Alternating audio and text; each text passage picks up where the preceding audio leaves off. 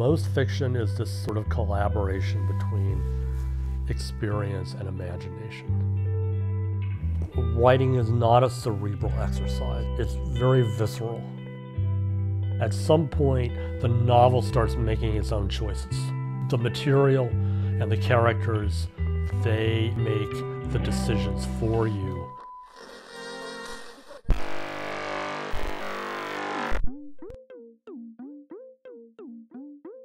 If I have 2 or 3 apparently dissimilar ideas in my head at the same time, I figure there's a reason.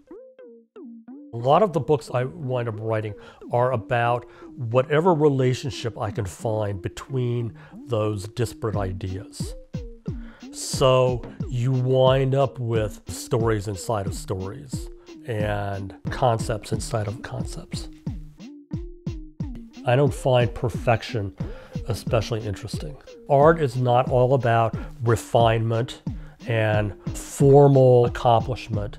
It is about, passion and imagination and courage and these things that I didn't understand when I was a kid being taught the rules. I realized that a novel could be, art could be, what I wanted to make it if I could pull it off.